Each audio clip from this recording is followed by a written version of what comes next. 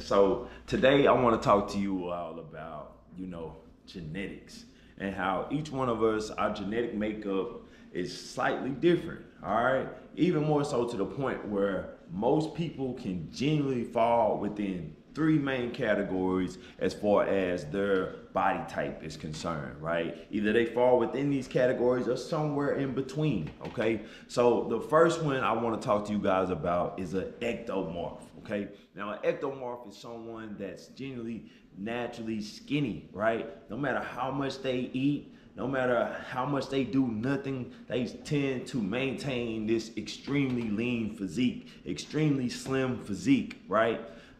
This is what you would call the ectomorph. They have a very fast metabolism, right? It really doesn't take much at all for them to maintain this what seems to be an infinity of sliminity, right?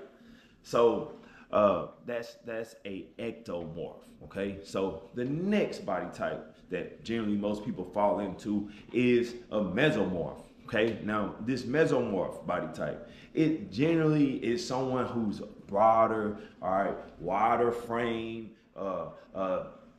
just generally it's real easy for them to put on muscle mass. Even when they're not working out, right, they still seem to be somewhat stocky, somewhat, have some type of muscle tone to them. This is what we call a mesomorph. They have a very athletic frame, right?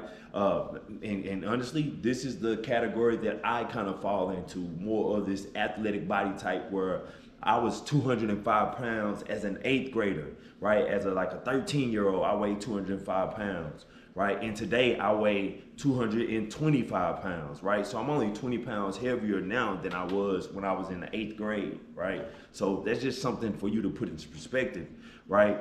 And the last body type is an endomorph. Okay, now these endomorph body types, they're generally rounder. They carry around, a little more weight. Like it's harder for them to maintain a lean body type or to, maintain muscle mass. They've always just generally been your bigger types, right? If you're an endomorph, right, it may be really, really difficult or next to impossible for you to achieve the physique of a ectomorph, right? But an endomorph can go down to being somewhat of a mesomorph, right? Or ectomorph maybe can go to somewhat of being a mesomorph, okay? But at the same time, ectomorph may not be able to achieve the same level of greatness when it relates to your physique that a mesomorph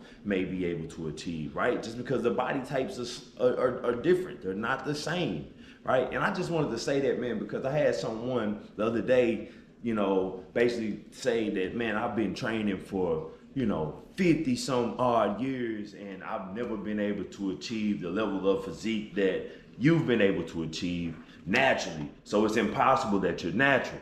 And I understood where Buddy was coming from, and I get it, because maybe at one point in my life, I probably would have thought the same thing, but with the understanding that everybody is different, I equate it to the likes of, say, like a LeBron James, right? He's 6'8", like 250 pounds. Like naturally, from a genetic standpoint, he's going to have the upper hand when it comes to playing basketball, right? Just from a simple genetic standpoint.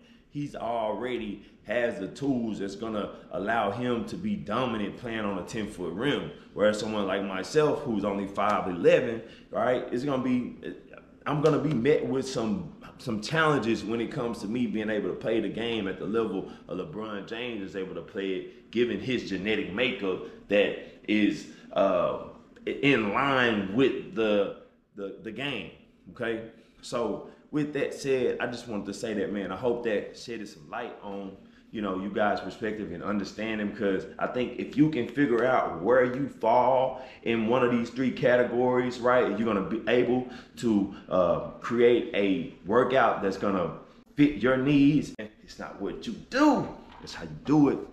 I'm out, baby.